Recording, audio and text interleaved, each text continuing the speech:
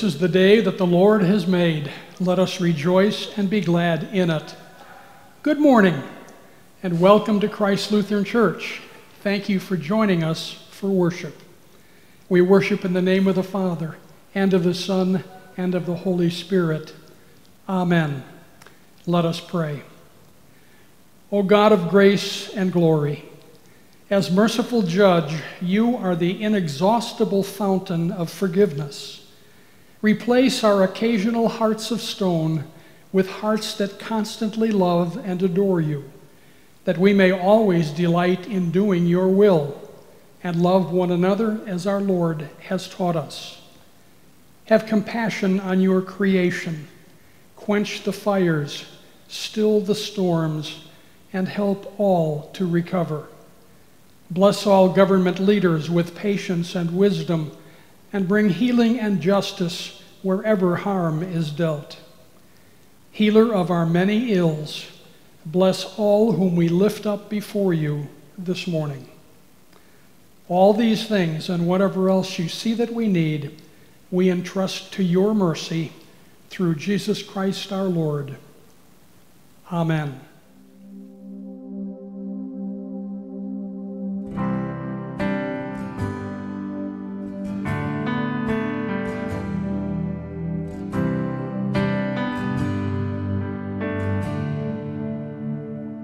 Bless the Lord, oh my soul, oh my soul, worship his holy name. Sing like never before, oh my soul, I worship your holy name.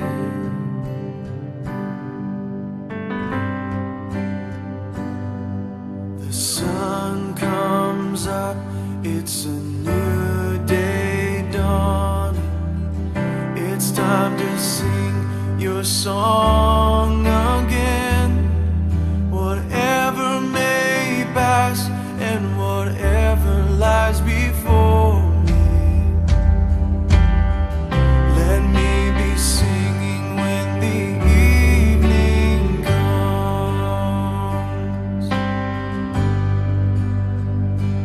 Bless the Lord, oh my soul, oh my soul, worship his holy name.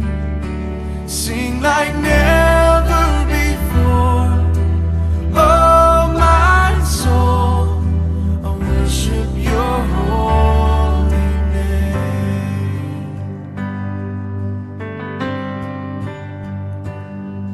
You're rich in love and you're slow to anger. Your name is great and your heart is kind. For all your goodness I will keep on singing. 10,000 reasons for my heart to find.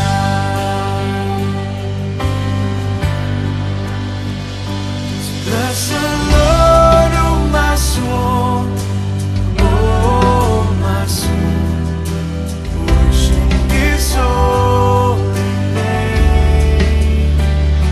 Sing like never before, oh my soul, I worship your holy name.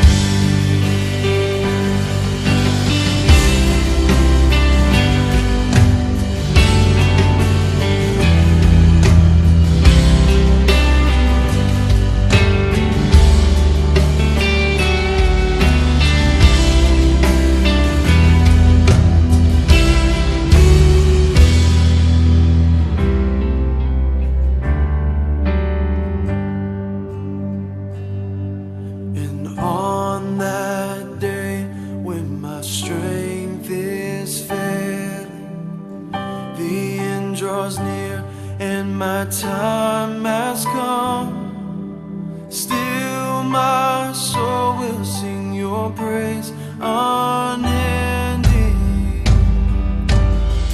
10,000 years and then forever.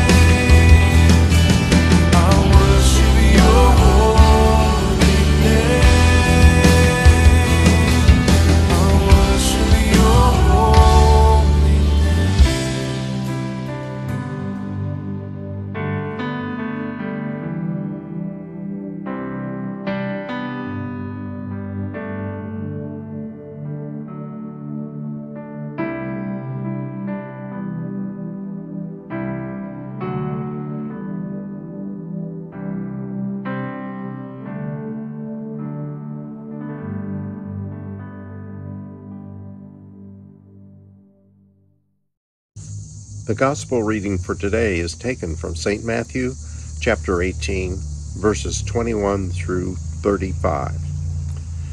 Peter came and said to Jesus, "Lord, if another member of the church sins against me, how often should I forgive?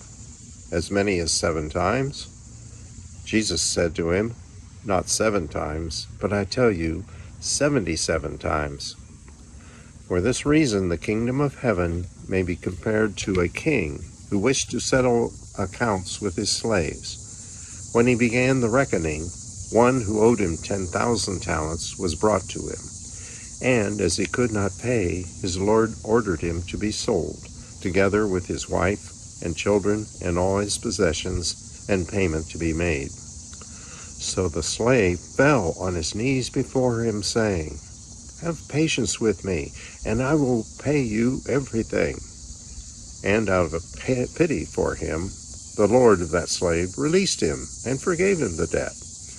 But that same slave, as he went out, came upon one of his fellow slaves who owed him 100 denarii, and seizing him by the throat, he said, 'Pay what you owe.'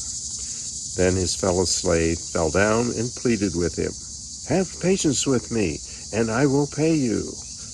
But he refused. Then he went and threw him into prison until he would pay the debt.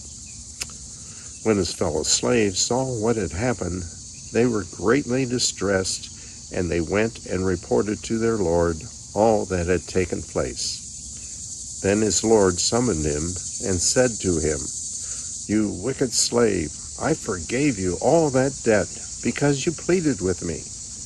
Should you not have had mercy on your fellow slave, as I had mercy on you?' And in anger, his lord handed him over to be tortured until he would pay his entire debt. So, my heavenly Father will also do to every one of you if you do not forgive your brother or your sister from your heart." The Gospel of the Lord.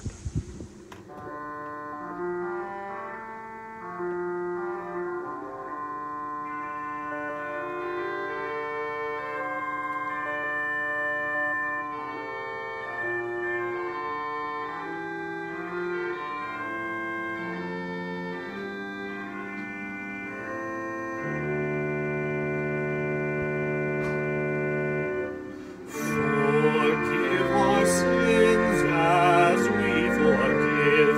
You taught us, Lord, to pray. But you alone can grant us grace to live the words we say. How can your pardon reach and bless the unforgiving heart that broods on wrongs and will not let all bitterness depart? In blazing light your cross reveals the truth we dimly knew.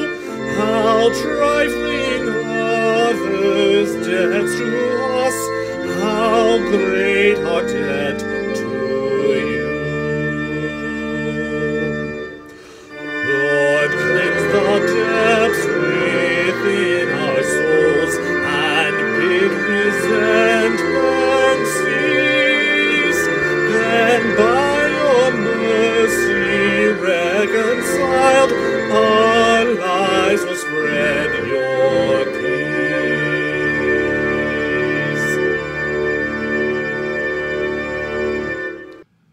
Grace to you and peace from God our Father and our Lord and Savior, Jesus the risen Christ. Amen. You know, it seems that wherever we turn, I don't want to throw all of you in with me, wherever I turn, I see before me picture after picture of people who've lost weight. Maybe that's just me. Maybe you don't see all those things. It's just me. You know, Bob lost 125 pounds over here. Sue lost 50 pounds over here.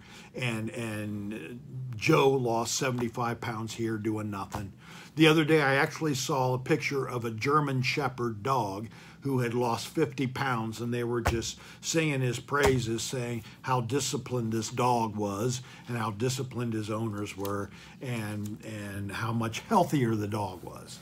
And of course, at about the time I was seeing all these things, I had a doctor's appointment, at which time my doctor says, as he's always said for the last 20 years, he said, Padre, he calls me Padre, said, Padre, you know, if you lost this weight, you'd probably feel a whole lot better, and you wouldn't be complaining about the things you're complaining to me about.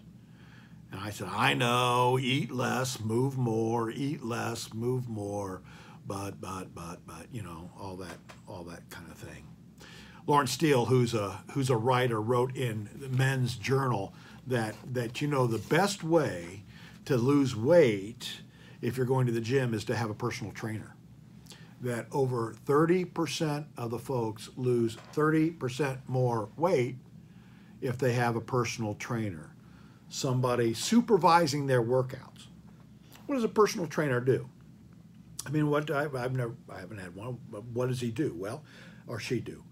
Reputable, qualified personal trainer probably has varying degree of knowledge about exercise. They know what exercises work and what exercises don't. He or she probably is a cheerleader, motivates their clients and cheers them on and encourages them on hard and bad days and all of that. They measure their clients' strengths and weaknesses, can assess where they are at the beginning of this fitness journey and figure out how they're doing along the way. And they probably know something about diet, nutrition.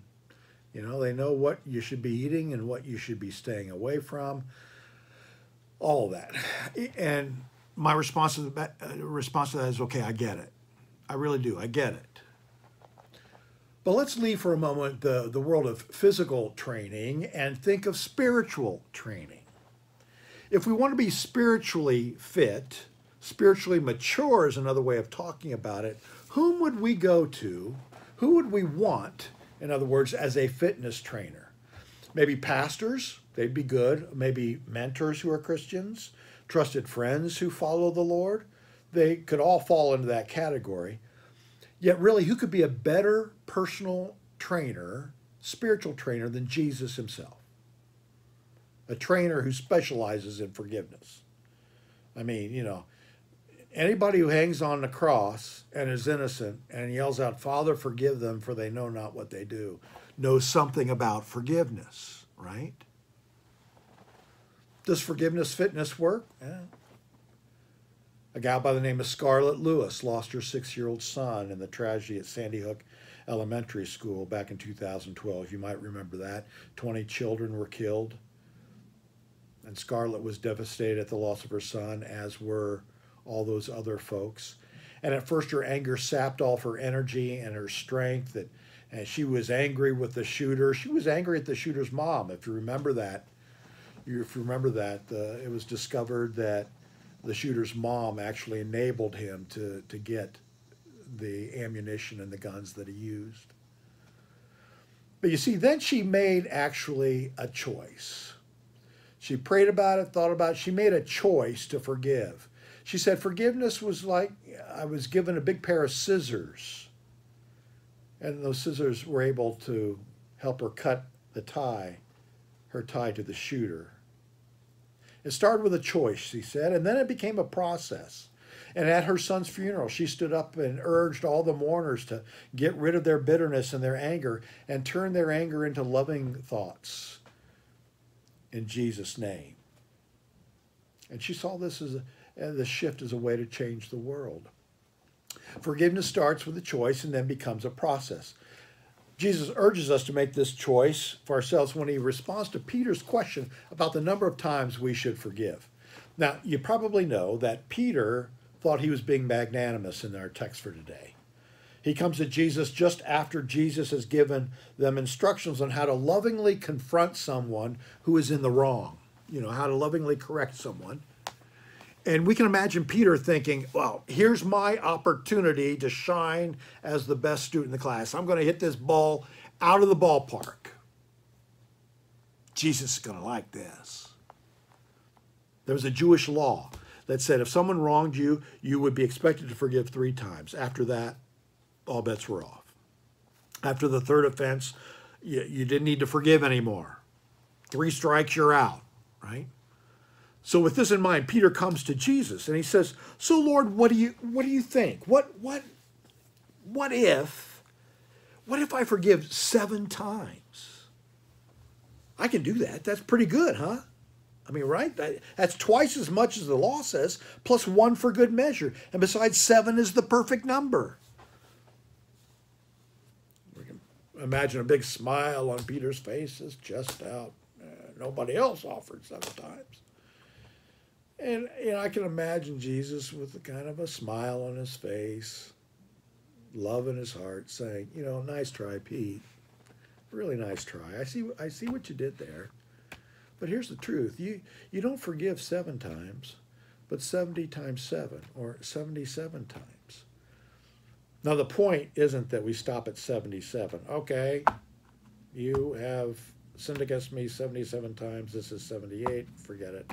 Or 490 times. 491, forget it. However you count it, Jesus is saying that our forgiveness should be countless, numberless, limitless. He's like the personal trainer at the gym, who's counting our reps. 1, 2, 3, 4, 5, 6, 7, 77, 490, 1,579. Keep going. Jesus, the forgiveness trainer. Forgive a multitudinous number of times. Not even sure that's a word. But forgive higher than you count, he says. Make the choice to do it and turn it into a process. Why does Jesus say this? I mean, what's the big deal about forgiveness anyway? Really, forgiving the people that have hurt us can be hard to do, much tougher than lifting a stack of weights at the gym. Still, Jesus demands it. He demands it. Doesn't offer it up as a suggestion. It's a demand, because forgiveness is good for us. Not just for the person who needs to be forgiven, but for you, the person who's doing the forgiving. Many folks aren't able to do that. Many folks are unforgiving. Memories like an elephant. Hold on to things for years and years.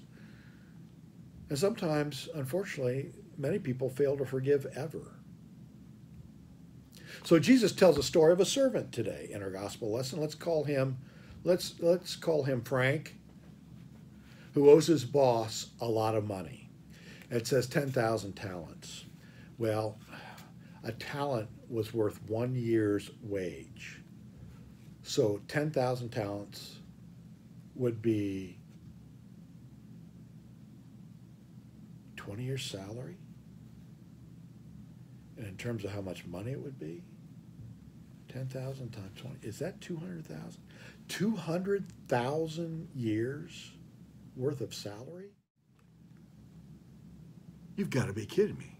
200,000 years worth of salary? Well, obviously Frank can't come up with that kind of cash. It's huge. You can't even begin to pay it back. You can't even begin to think about paying it back.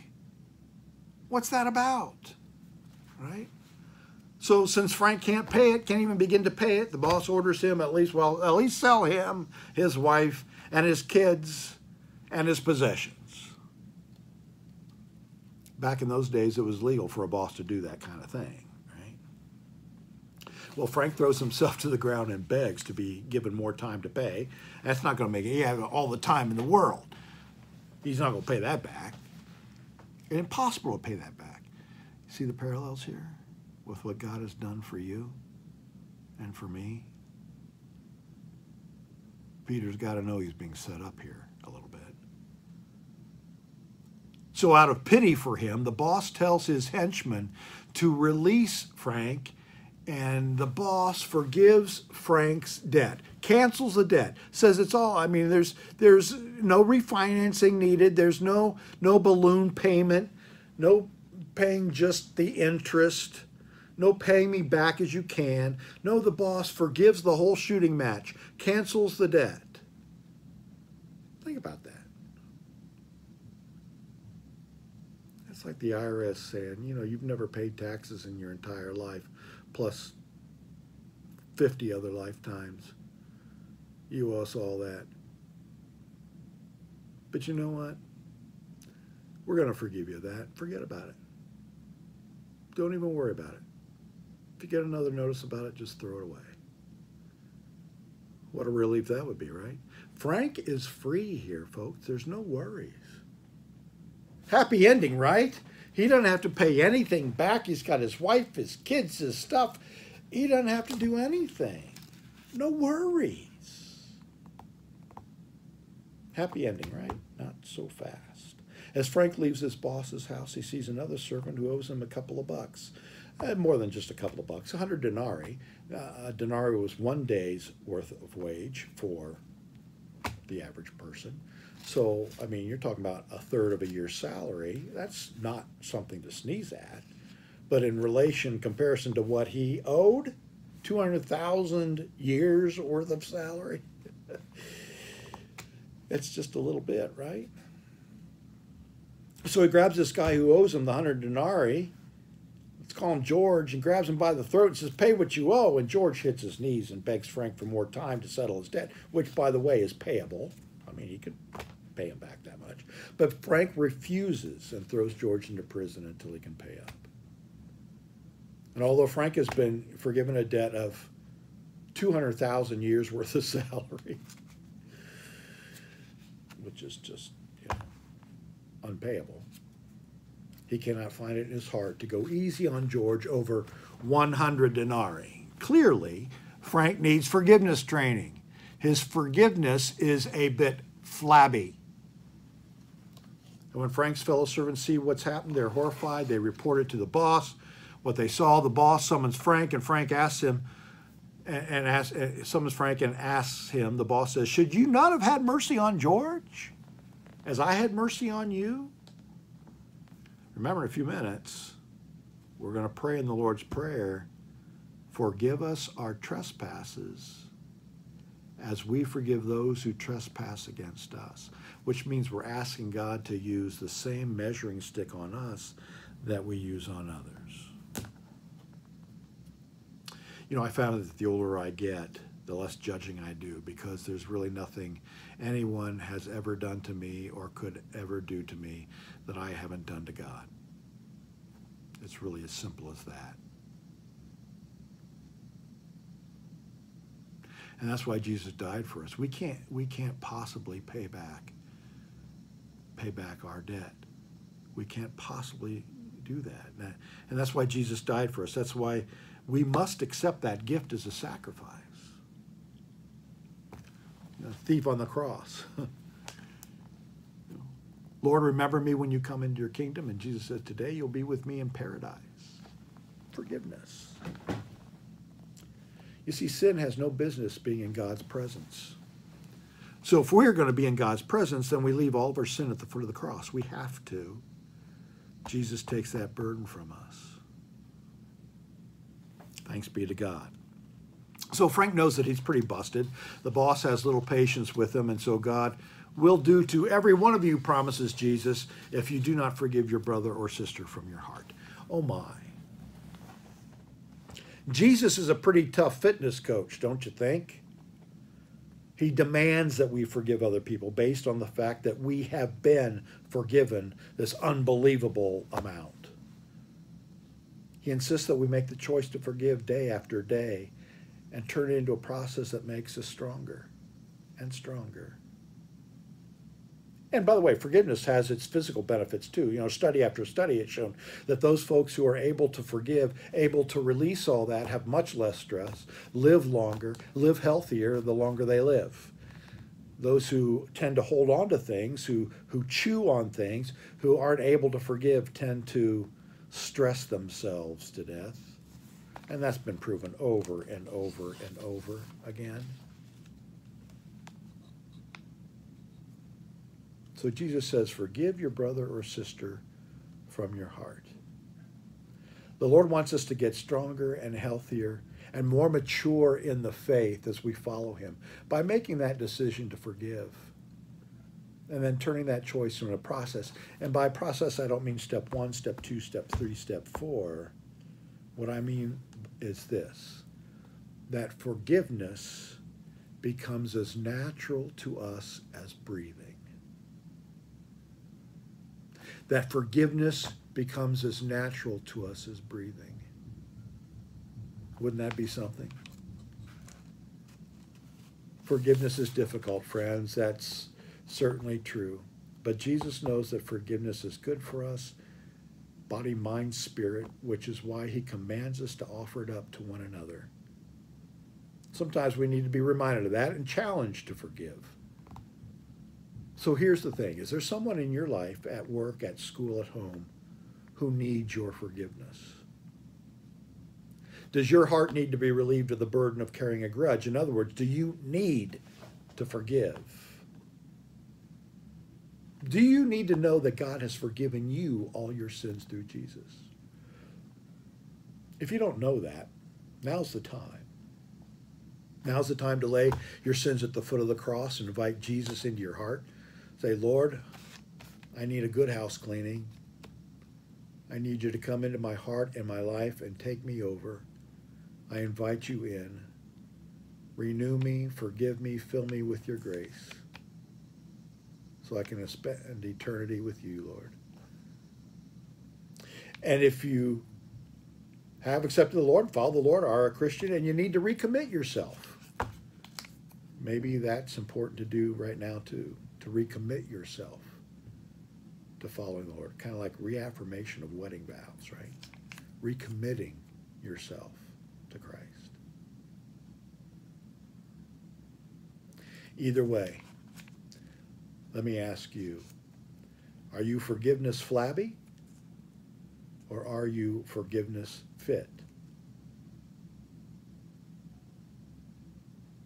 May God bless you richly this day and every day.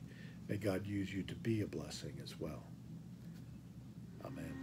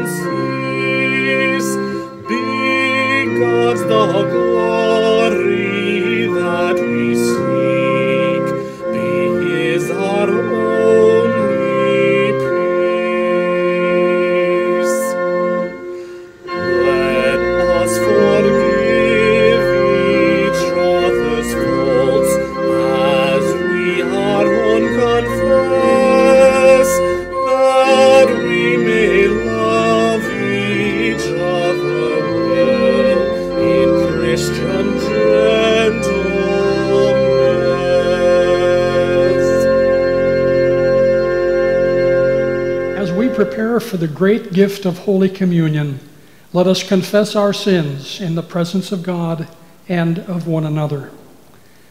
Faithful God, have mercy on us. We confess that we are captive to sin and cannot free ourselves. We turn from your loving embrace and go our own ways. We pass judgment on one another before examining ourselves. We place our own needs before those of our neighbors. We keep your gift of salvation to ourselves. Make us humble, cast away our transgressions, and turn us again to life in you. Through Jesus Christ, our Savior and Lord. Amen. The good news for today is that God hears the cries of all who call out in need, and through his death and resurrection, Christ has made us his own. Hear the truth that God proclaims: your sins are forgiven in the name of Jesus Christ. Led by the Holy Spirit, live in freedom and newness to do God's work in the world. Amen. In the night in which he was betrayed, our Lord Jesus took bread and gave thanks, broke it and gave it to his disciples and said, "Take and eat. This is my body given for you. Do this for the remembrance of me." And again after supper he took the cup, gave thanks and gave it for all to drink, saying, "This cup is the new covenant in my blood. It is shed for you and for all people for the forgiveness of sin. Do this for the remembrance of me." And then we pray together as our Lord taught us. Our Father, who art in heaven, hallowed be thy name. Thy kingdom come, thy will be done, on earth as it is in heaven. Give us this day our daily bread, and forgive us our trespasses, as we forgive those who trespass against us. And lead us not into temptation, but deliver us from evil. For thine is the kingdom, and the power, and the glory, forever and ever. Amen. This is the body of Christ, given and broken for you. And this is the blood of Christ, shed for you.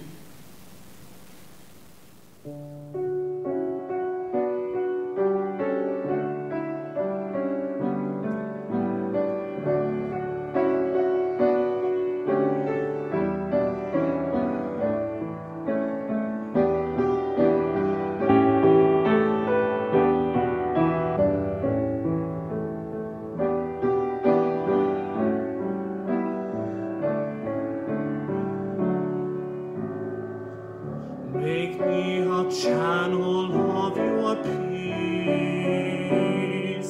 Where there is hatred, let me bring your love. Where there is injury or pardon, Lord, and where there's doubt, true faith in you. Make me a channel of your peace. Where there's despair in life, let me bring hope. Where there is darkness, only light. And where there's sadness, ever joy. Oh, Master, grant that I may never seek so much to be consoled as to console, to be understood as to understand, to be loved as to love with all my soul. Make me a channel of your peace. It is in pardoning that we are pardoned, in giving of ourselves that we receive, and in dying that we're born to eternal life.